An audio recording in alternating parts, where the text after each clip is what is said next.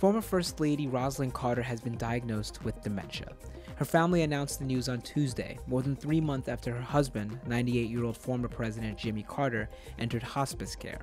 In a statement, her family calls Rosalynn a leading mental health advocate for much of her life, as she, quote, urged improved access to care and decreased stigma about issues surrounding mental health.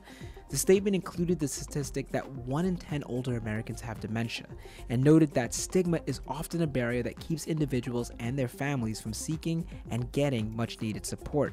It's her family's hope that by sharing the 95-year-old's diagnosis, it will increase important conversations at kitchen tables and in doctors' offices around the country.